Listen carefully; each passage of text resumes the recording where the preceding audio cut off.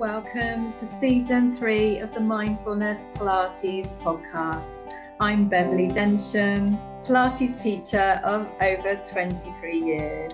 I really look forward to bringing you tips to reduce back pain to feel good, relaxation, positive affirmations and inspiration every week to inspire you in body and mind for more relaxation, stretching, core stability, back strength and happiness.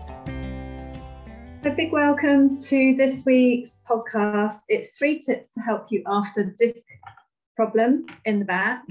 And of course, it's for your happiness as well, your relaxation and all those things as well. Haven't got much to report this week. It's just been a really lovely week of teaching, both one-to-ones and classes at my Mindfulness Pilates Zoom studio, and just having really beautiful quality time with my little family.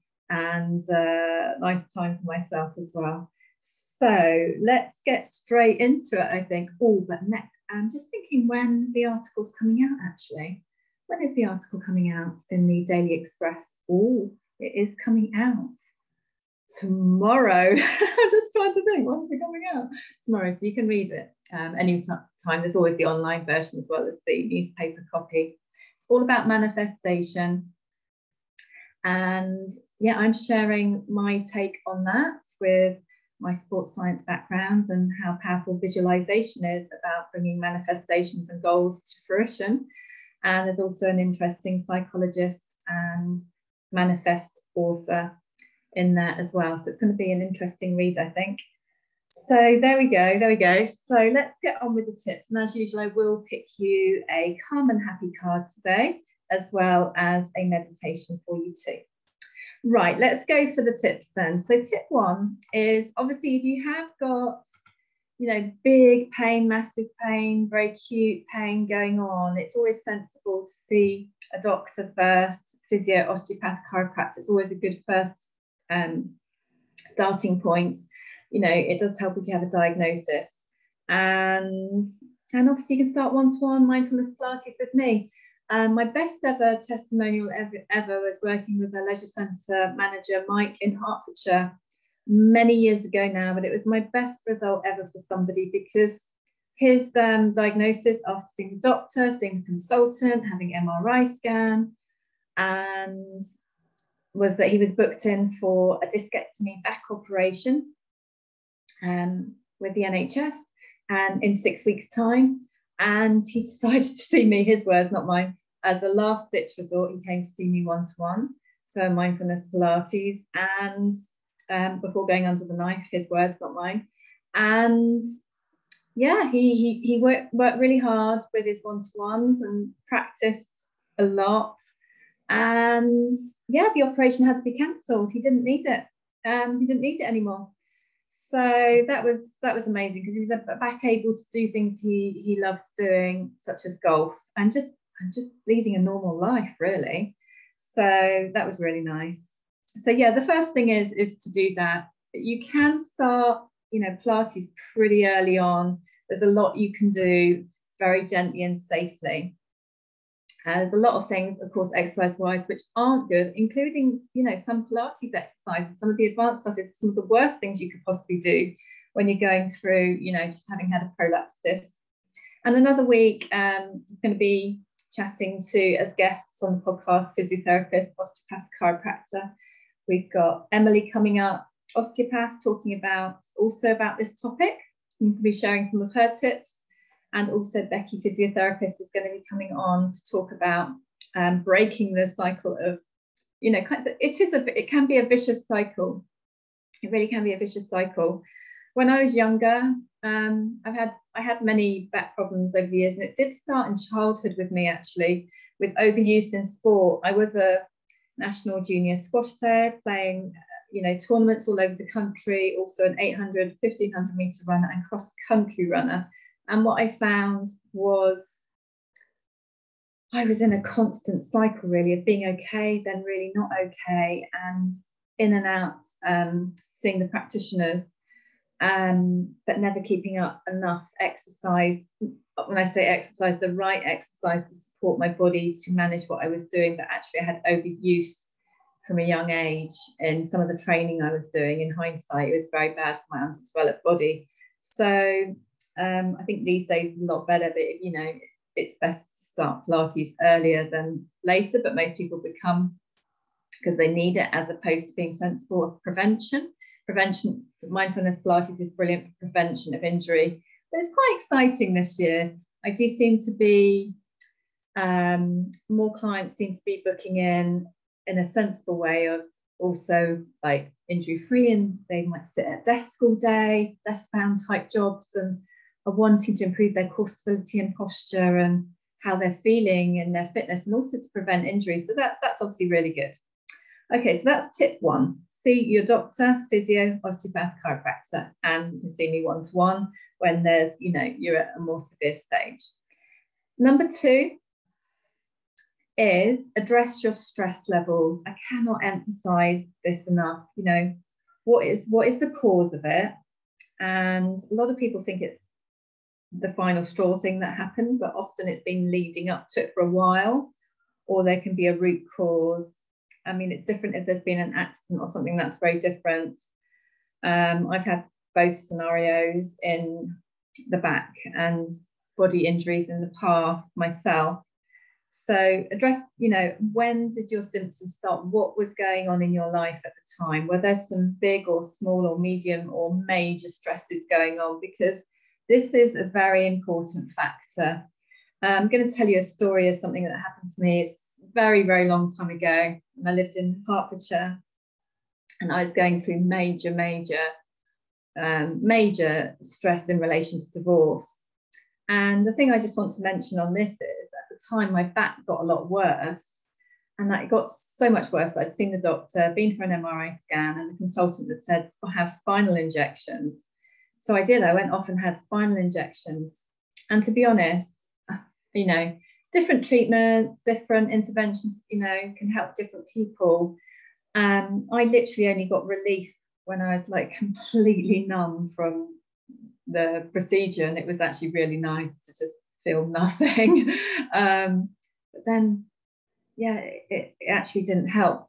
I'm not saying these things don't help, it's just for me anyway. But more than anything, I believe I didn't really need to have had that, because I believe a lot of the exacerbated increased pain was actually from the stress of what I was going on personally at the time.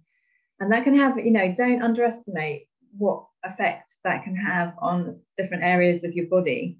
So I really think it's worthwhile addressing, the stress that's going on, whether that's delegating, getting different professional help with that, whatever that might be.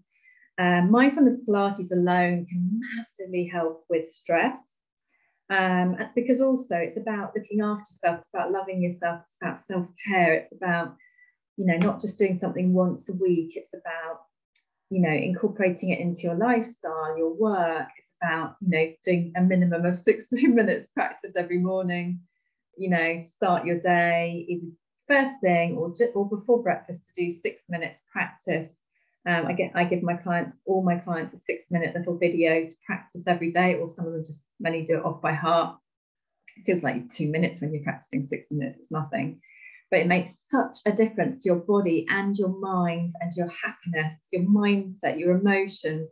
It just sets you up in such a better way.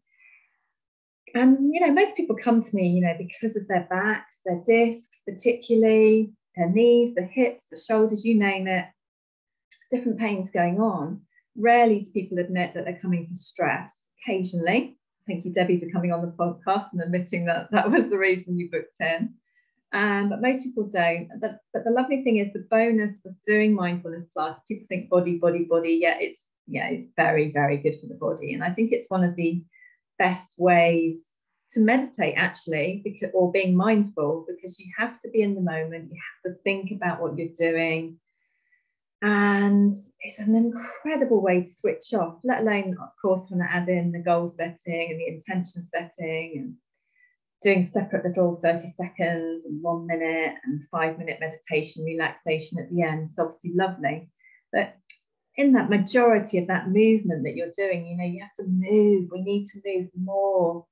The older we get as well, the more we need to move. And And most people assume and have a belief that the older we get, the less movement we will do, because that's the perception we're given of elderly overall, which is not true, as in it does not have to be true.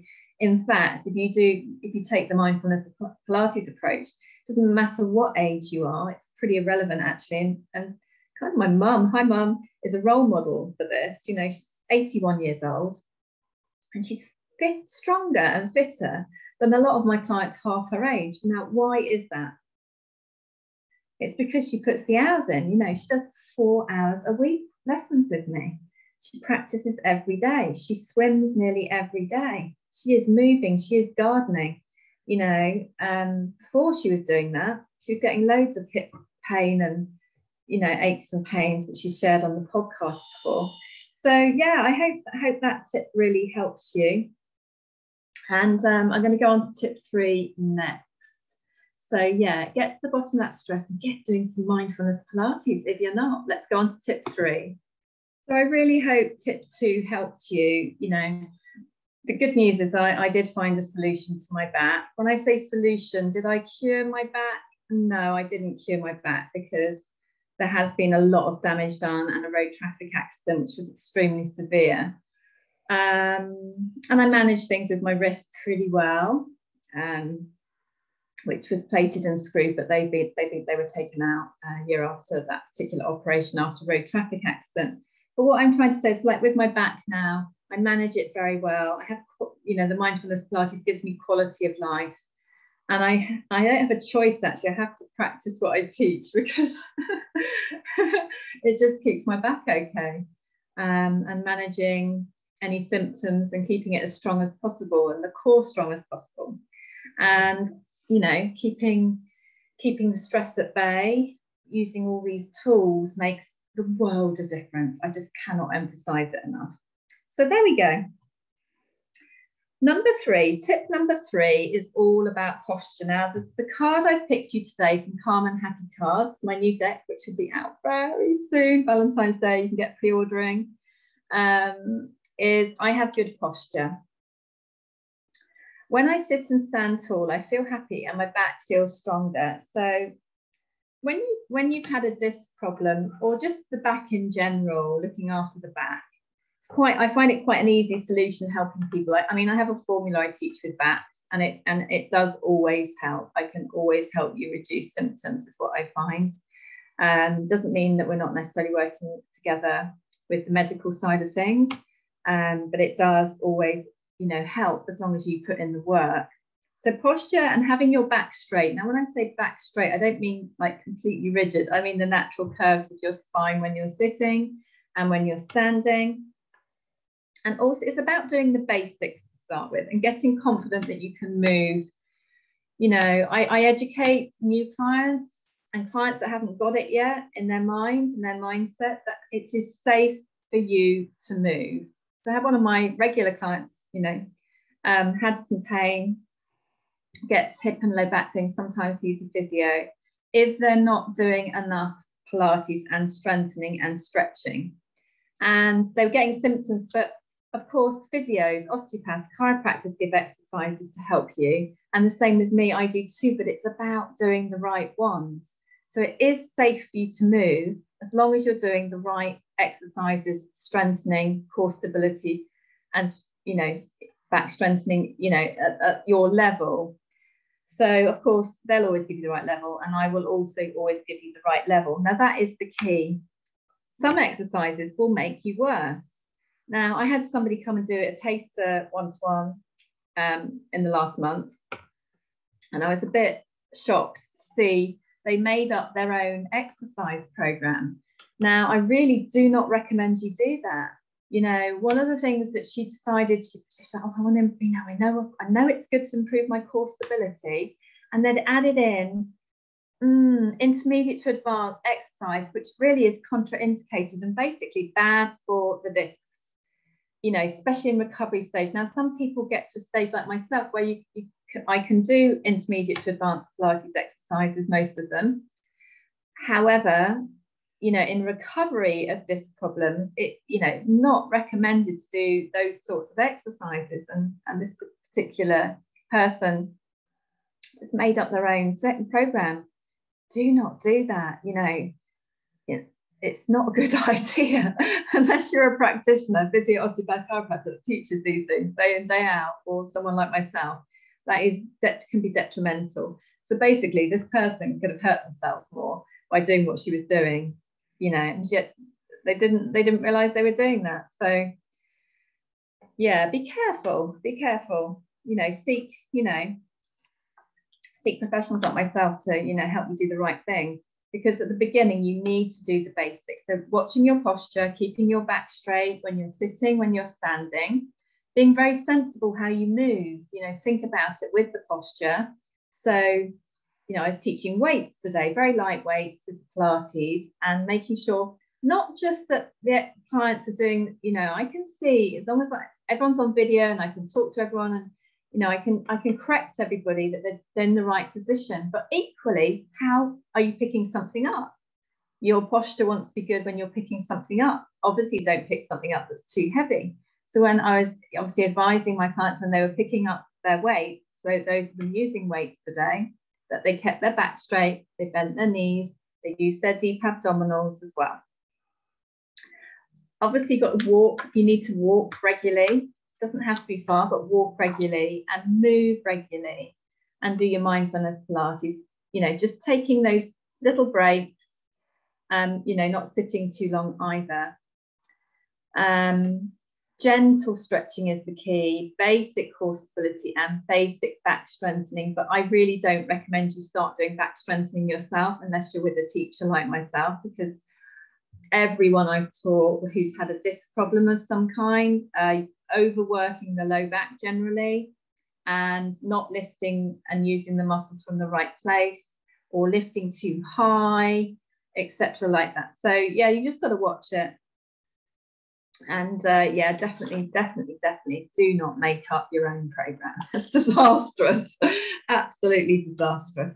So they're the tips of the day today. So we've got one is, you know, see a doctor, physio, osteopath, chiropractor, and someone like myself for one-to-ones.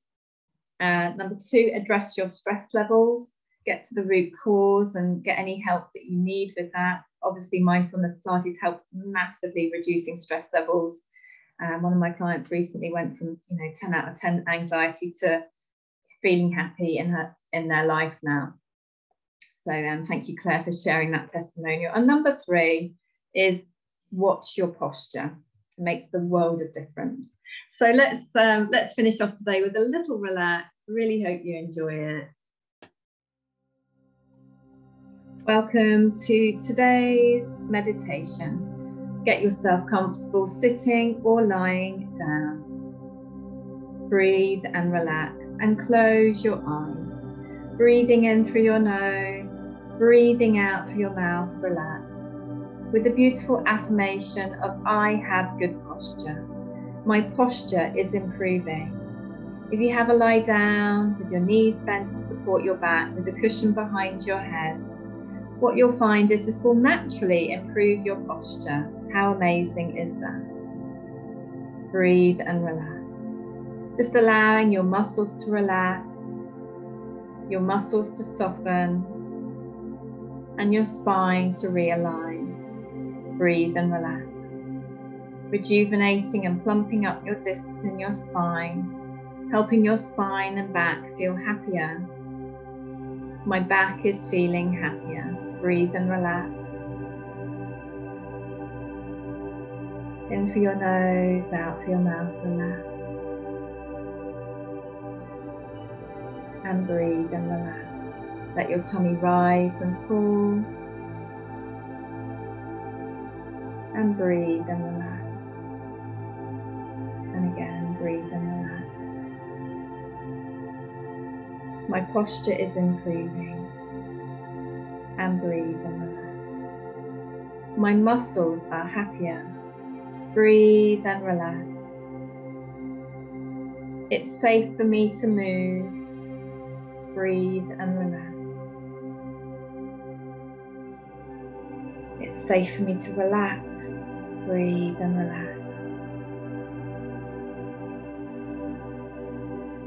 and breathe and relax.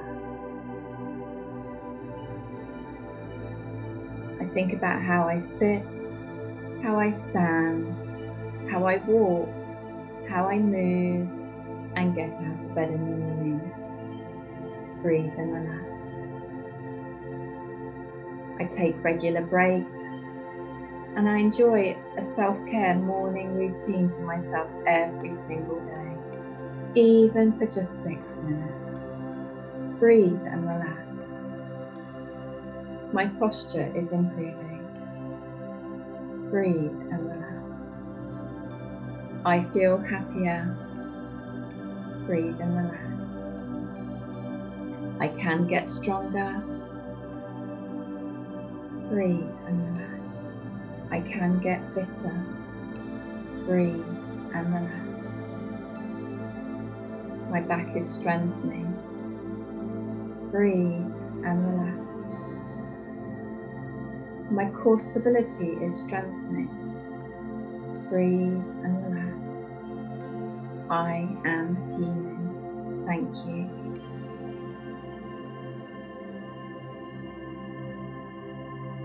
And breathe and relax for as long as you like, sending you lots and lots of love. So I really hope you enjoyed today's podcast, 3 tips to help you after disc problems and a little relaxation. How are you feeling after the relaxation? Please rate and review if you're enjoying the podcast. And yeah, I hope you are enjoying it this year. So we're on the season that we're on for you. So that is really good. Anyway, I hope this has helped. Please write in or come and see me over on social media, and love to hear how the podcast is helping and inspire you. And don't forget to gift it to a friend or family, or to all your friends on social media if you feel that would help them too. I love doing that for my favourite podcast because it's a beautiful little free gift you can give someone, isn't it? And different things help different people, and we can always get different angles of help. Is really, really amazing.